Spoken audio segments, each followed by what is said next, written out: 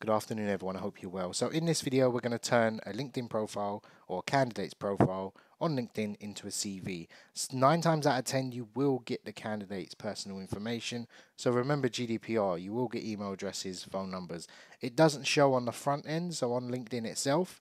However, if you just click a random profile and you go over to more, this can only be done on desktop.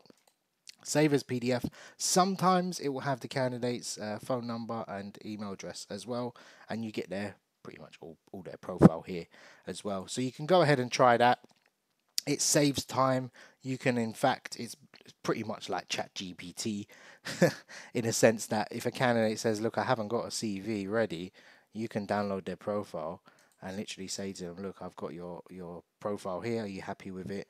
And most people do fill out their details in theory pretty much correctly, and they have all the written information. So even if we just turn this random profile as well into a CV and see how it looks, save the PDF, and we can open it up. This candidate has omitted his mobile and email address, but it looks like a genuinely good CV. So I use this often. If I say to a candidate, "Look, I've got a provisional CV.